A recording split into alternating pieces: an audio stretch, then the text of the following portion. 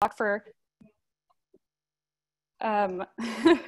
just to let you guys know that the meeting is being recorded. I'll try and talk for about 35 to 40 minutes today, and then allow for 20 or so minutes of questions and discussion at the end.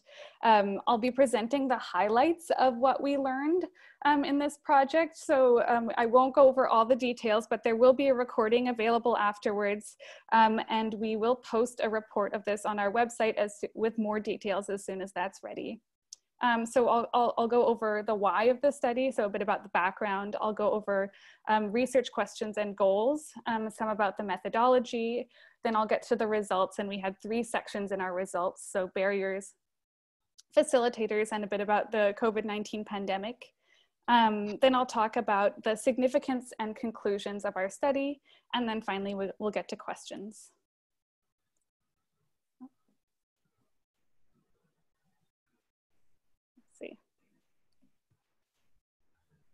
There we go. So first, I'll give a little bit of background on why we focused on advanced care planning and community-based organizations. So advanced care planning is a process by which patients think about and share their values, goals, and preferences as they relate to their future health care. And ACP, or advanced care planning conversations, are associated with increased patient and family satisfaction, as well as decreased patient anxiety and depression and reduced hospital deaths. However, rates of ACP engagement remain low in BC. And community-based organizations, so here we're talking about organizations such as hospice societies, senior centers, faith-based organizations, disease-specific organizations, and many more, can offer accessible ACP services to their communities. And the role and importance of these organizations in ACP has become increasingly recognized, especially as the importance of a public health approach to ACP is acknowledged. Involving community organizations in ACP work can lead to better targeting of ACP education to marginalized populations. It can better normalize ACP, and it can spare the health system time and money. However, research into barriers and facilitators to advanced care planning has traditionally focused on healthcare providers and patients, so not much work has been done around advanced care planning and community-based organizations in particular. Let's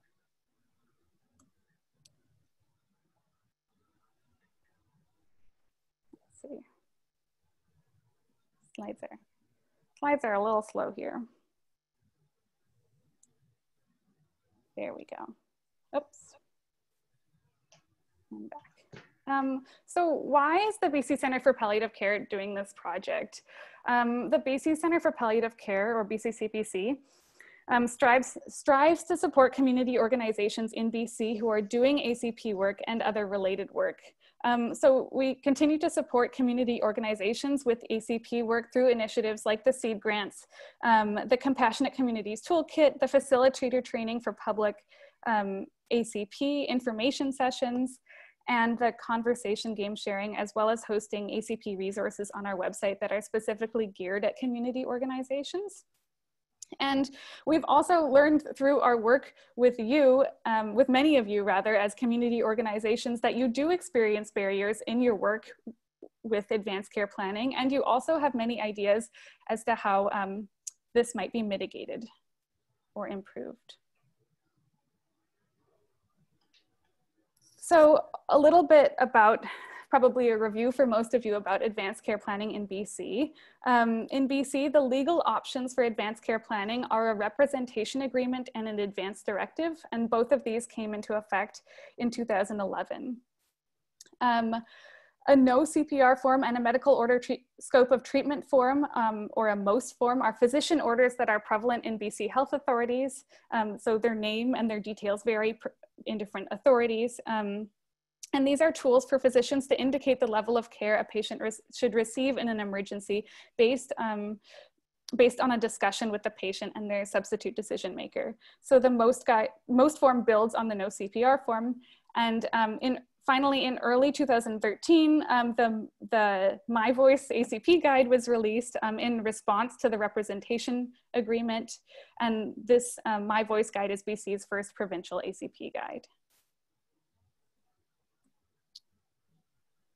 Okay, so what were we asking for this project? So we had three questions that we were asking. So from a BC community-based organization perspective, the first question was, what are the most important barriers to address in order to increase ACP engagement? Then we asked, what are the most important actions to take or facilitators in order to increase ACP engagement?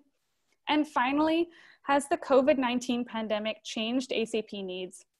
And if so, how can community-based organizations be helped in supporting their communities with these needs?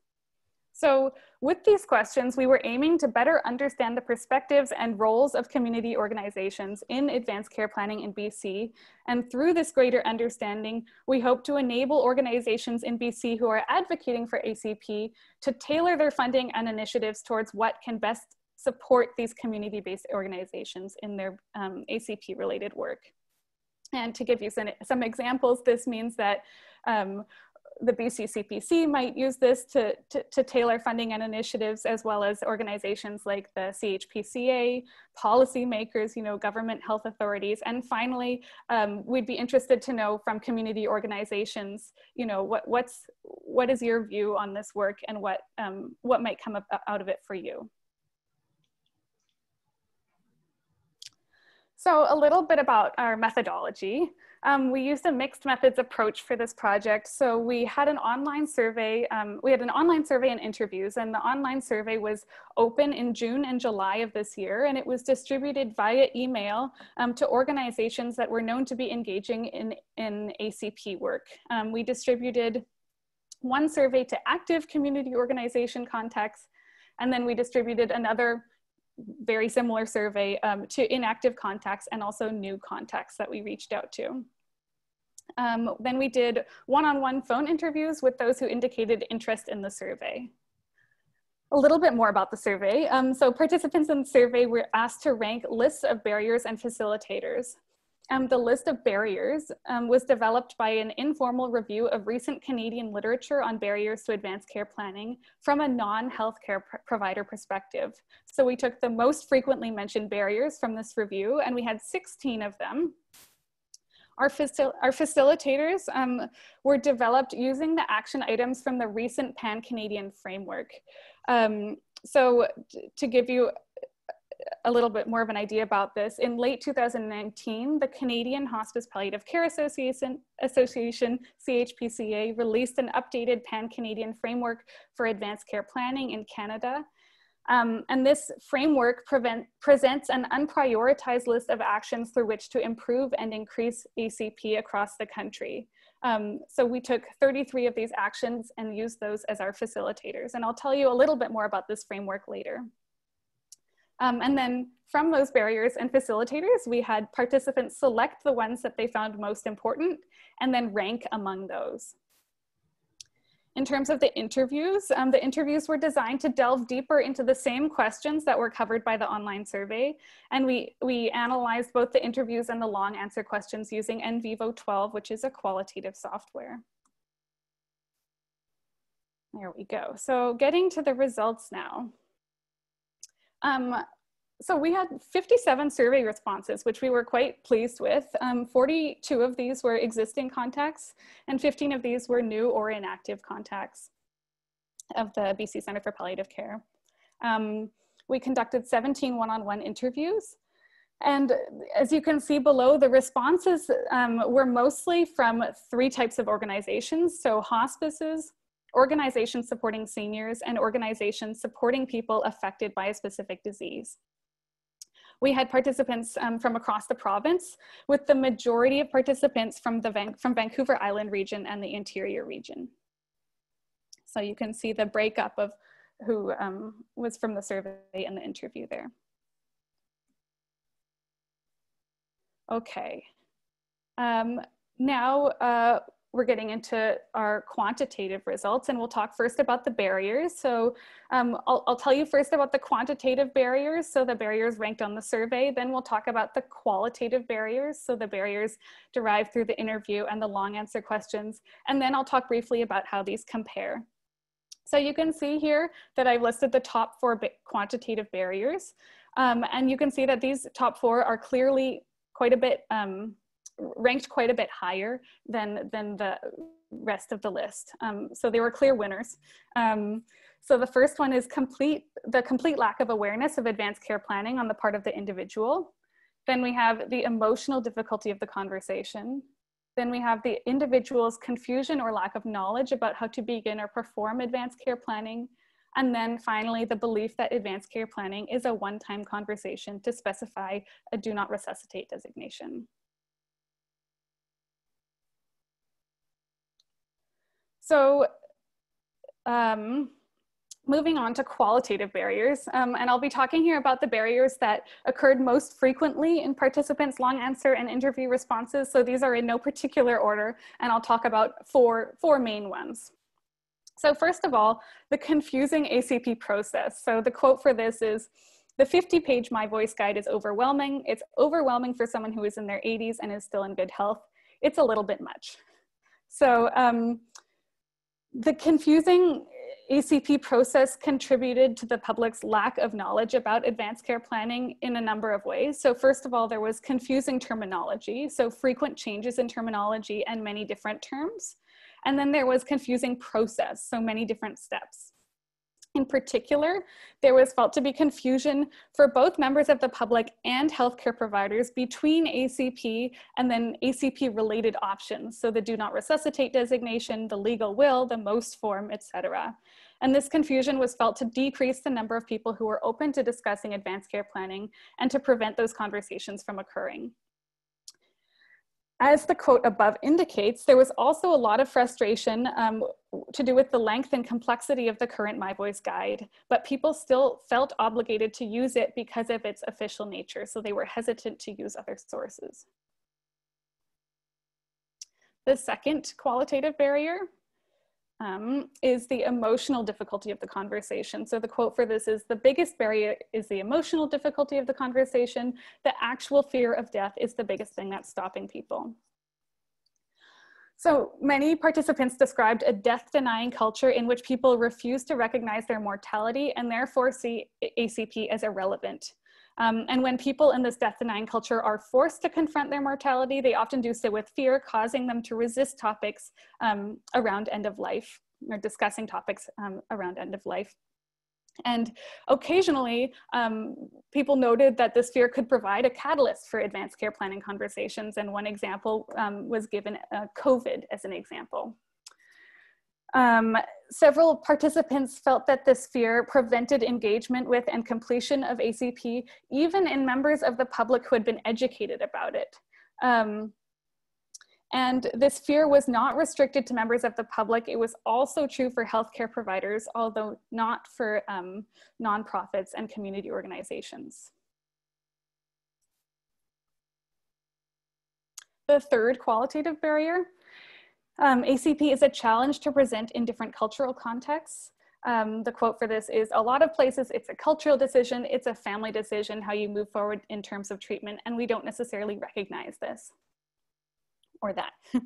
So advanced care planning education and materials need to be adjusted for different populations, and this often presented a challenge for advanced care planning providers and resulted in the delivery of advanced care planning education that was subpar or ineffectual. And this was particularly relevant to what was seen as one-size-fits-all provincial resources. Okay, our final qualitative barrier here is difficulties collaborating with the healthcare system and healthcare providers. So the quote here is, "The health authority is quite territorial and they don't think outside the box. They don't think that other agencies can provide these services, and a lot of times they don't look at us as an enhancement. I mean, it's volunteer time. It doesn't cost the healthcare system anything." So really a big aspect here was poor communication. So participants had difficulty accessing up-to-date information about advanced care planning from health authorities. Many didn't know how exactly ACP was being conducted within the healthcare system. And then there was anxiety that they were duplicating efforts or distributing contradictory information. In addition, the slower speed and hierarchical nature of the health authority administrations were felt to hold back community-based organizations' ACP efforts and innovations. Participants also expressed frustration with some health authorities seeming lack of interest in collaboration, excuse me. So many reported that there was little interest or knowledge on the part of the health authorities in what the community organizations were offering. And then even when healthcare providers expressed interest in advanced care planning, participants believed that time constraints made it very difficult for healthcare providers to carry out ACP satisfactorily. So those are the four qualitative barriers that we found four largest qualitative barriers that we found to advanced care planning. There's a quick summary for you. And then I'll talk a little bit now about how they compare to our quantitative barriers. So as you can see, the first quantitative barrier was the complete lack of awareness of advanced care planning on the part of the individual. This didn't really come up in the interviews, so it wasn't a major qualitative barrier. The emotional difficulty of the conversation was seen clearly in both. The confusion or lack of knowledge about how to begin or perform ACP on the part of the individual, as well as the barrier below that, the belief that advanced care planning is a one-time conversation, were both, we put those both together in confusing ACP process. So those were both found in the qualitative section. And then moving over to the qualitative side now, ACP is a challenge to present in different cultural contexts. Similar options, but not exact options, were given in our quantitative survey. So that may have influenced the fact that that wasn't a major quantitative barrier. And then finally, difficulties collaborating with the healthcare system and healthcare providers was a new qualitative finding. So that didn't come up as a major barrier in our review of recent Canadian literature. So that was new. Oops, excuse me.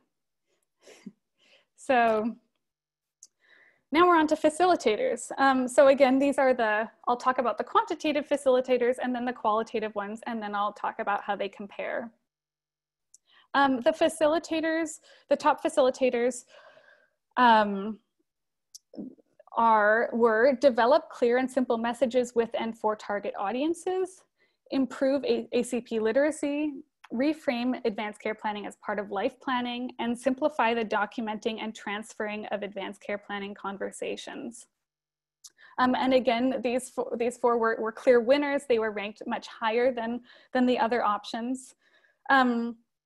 Just as a little bit of an aside, again, we developed these facilitators from the Pan-Canadian framework, and the Pan-Canadian framework, in listing out all of its facilitative actions, divided them into 4 pillars, which were engage and educate all stakeholders, extend the partnership network, build supportive systems, and measure impact. And the top 3 facilitators that you're seeing here were all from the engage and educate all stakeholders pillar. So these were the engaging and educate all stakeholders pillar was seen as the most important pillar for community organizations out of the framework. Okay, so, oops, that's a preview. The first qualitative barrier that we'll talk about, and again, these are in no particular order, is simplify documenting and transferring ACP conversations. And the quote accompanying this is, "It should be all electronic right now, and the advanced care plan stuff isn't yet in the electronic filing system. So right now there's sort of this void. They say everyone should go to their family doctor, but they have no capacity to deal with this. They don't even have a form. They don't know anything about it." So participants strongly felt that ACP needed to be streamlined so that it was accessible when needed. And this means documenting ACP electronically, training healthcare providers in how to document, and ensuring that this documentation is available across hospitals and clinics in BC. And simplified documentation and transfer was seen to decrease confusion around the ACP process and terminologies for both the public and healthcare providers.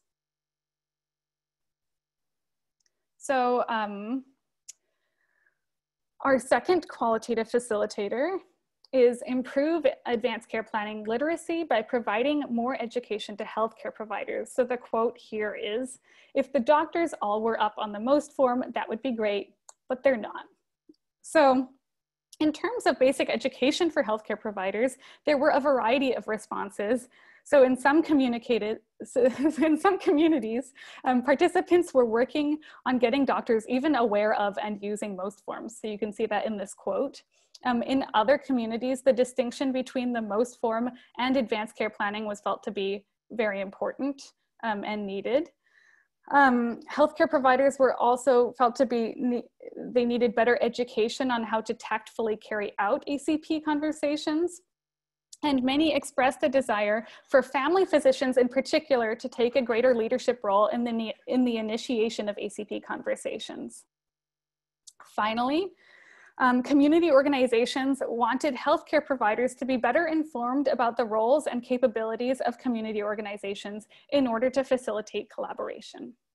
So that was our second qualitative facilitator. Oh, there we go. Oops, excuse me. So our third qualitative facilitator is improve ACP literacy by making use of ACP education delivered by community-based organizations. And the quote here is, sometimes I'll ask an elder to share a story of their experience in the hospital, and I do some pre-work with them first so that they know to talk about what they wish they would have known in different things. And I think when they hear about it coming from an elder about how things could have been done differently, that's how I introduce the topic of ACP. And I find it's different in every community I work in. So participants believe themselves well equipped to deliver high quality advanced care planning education to the public. And they saw many advantages to the ACP education that was delivered by community-based organization. This included its accessibility and its ability to tailor initiatives to local cultures. And many, many examples of community organizations tailoring ACP to their culture, to their local cultures were given. Including community organizations also enables the reframing of ACP as part of life planning. So this idea of incorporating ACP throughout the life process was seen as by many as key to addressing the emotional barrier of advanced care planning. And our final qualitative facilitator, just give me a sec, was developing clear and simple messages. So here we need a simpler booklet that could be handed out to the public. My voice is too long and very difficult to follow. So participants wanted an official central ACP tool that was shorter, clearer, and more comprehensive than the current provincial ACP guide. And this guide would address confusion related to ACP process and terminology. And again, participants felt like they should be using the official tool. And so they wanted that clearer official tool. And here are your qualitative facilitators. Again, that's a summary of those. Okay, so now to compare the quantitative and the qualitative facilitators. So these paired up quite nicely. So develop clear, simple messages was found to be a major facilitator for both. Improving ACP literacy kind of fell into two categories of our qualitative barriers, both improving ACP literacy by providing more education to healthcare providers and improving ACP literacy by making use of education delivered by community-based organizations. Reframing ACP as part of life planning was also found in the qualitative facilitators, and we put it under the improving ACP literacy by making use of education delivered by community-based organizations. And then finally, simplifying the documenting and transferring of ACP conversations was found in both to be important. So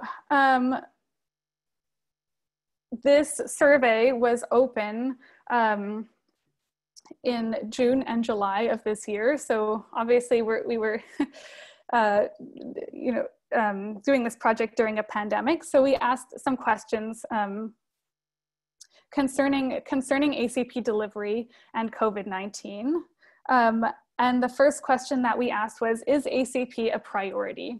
So it specifically is delivering ACP information right now and facilitating ACP conversations a priority for your organization right now, given the pandemic. And we had a pretty even split. So about half of people said, yes, it is a priority.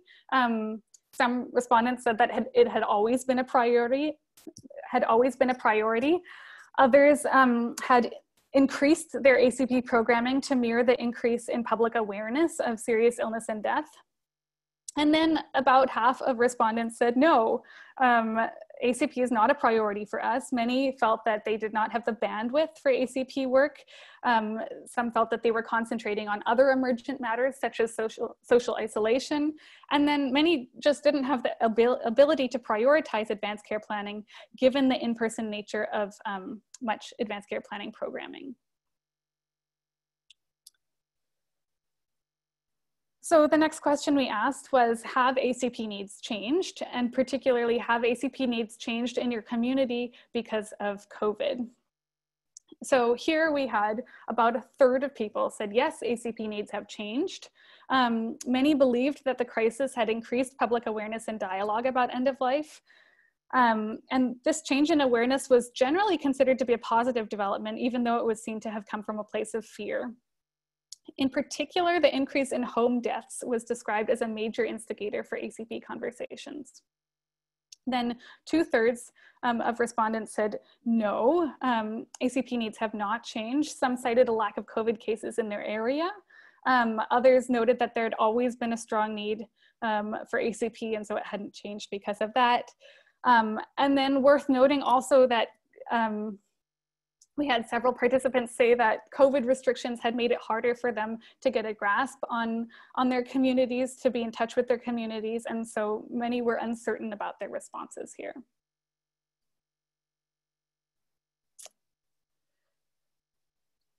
And then finally, we asked about what would help your community, what would help your organization support your community with advanced care planning with regards to COVID-19? And so we heard about some of the difficulties and some of the innovations in delivering ACP in a pandemic. So the difficulties included that there were no in-person sessions permitted, and both ACP and ACP education are typically delivered in person, either by workshops or one-on-one. So one person said this kind of stopped everything in its tracks, and lots of people had that feeling. The inability to have in-person meetings also made it more difficult to include family in these conversations. And then many participants were hesitant to consider moving their programming online, seeing online education as subpar or unable to reach their target audiences, most of whom were older. We also talked to many people who had innovated in order to keep delivering their program. So several organizations had already organized successful online ACP workshops, and this is particularly impressive given that, you know, we did this in the summer, so that's a pretty quick turnaround. And these workshops took a variety of forms, including publicizing online workshops from other organizations, Facebook Live workshops. You know, some people were promoting ACP through distributing posters, creating radio advertisements, sending out informative surveys. And then participants also noted that collaborations were happening more quickly and easily for many, with some reporting being reached out to by physicians and other healthcare professionals to act as community resources.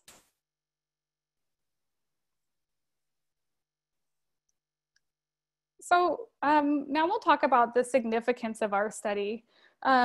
So to our knowledge, and I'll talk first about the approach. So to our knowledge, this is the first study to rank community-based nonprofit perspectives of barriers and facilitators to advanced care planning, although there have been some studies that have combined community organization and public perspectives, or community organization and healthcare perspectives. So the closest project that we could find to this one was a 2019 survey of the Canadian public with provincial breakdowns, and this was a survey conducted by BC HPCA. And this survey also asked participants to rank barriers and facilitators And they really reported similar top barriers and facilitators to ours. However, they found that more personal time to reflect on my wishes was a top facilitator for the public.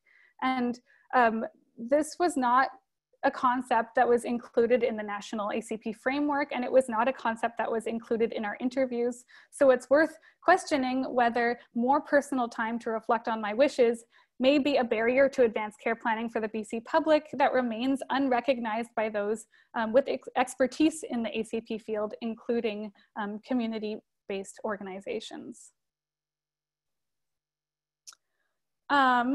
Next, nonprofits have significant difficulty collaborating with health authorities. So this issue is not new. International studies have explored how to promote collaboration between nonprofits and healthcare systems. A 2019 environmental scan of caregiver support resources provided by BC hospices also found that hospices had trouble keeping up to date with health authorities. So this general idea is not new.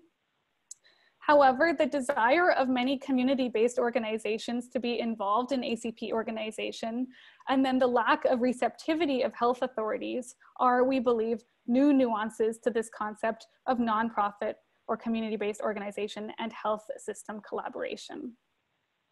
Healthcare provider education was seen to be key to this to fostering better collaboration, and participants were eager to volunteer ideas for what forms this collaboration might take.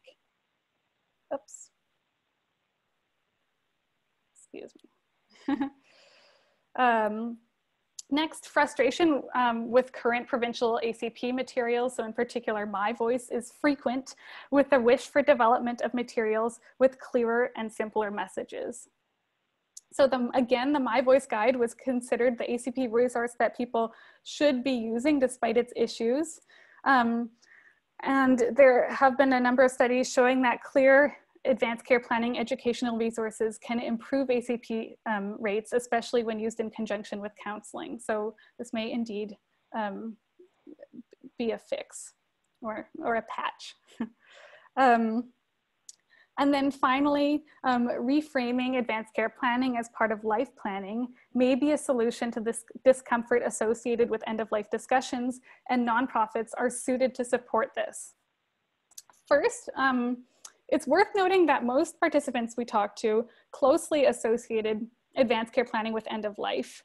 And this correlation of advanced care planning with end of life is slightly at odds with the recent consensus definitions of advanced care planning, which describe it as a process of communicating personal values, life goals, and preferences for use during any future medical care, including serious and chronic illness.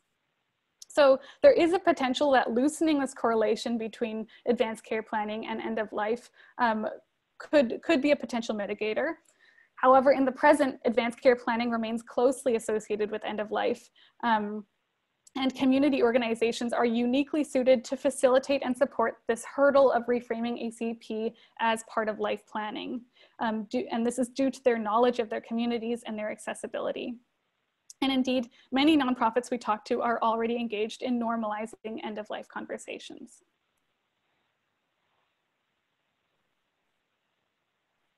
So our conclusions, including the voices and needs of community organizations, is necessary to fully incorporate them into ACP processes. Their inclusion can continue to offer novel and effective ways to increase and improve ACP in BC and beyond. Second, change at a healthcare system or governmental level is important in order to fully realize the benefits of including community organizations in the ACP process.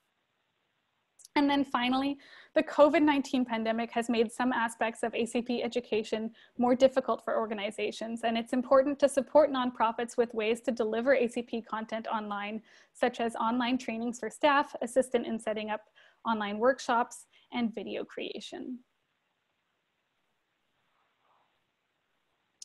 So we've reached the point, I'm done my presenting bit. So now we'd love to hear from you. So please feel free to have a look at these questions and let us know. So is anything missing? Is anything surprising? How will this impact your practice? So please, if you have anything to say, we'd love to hear from you.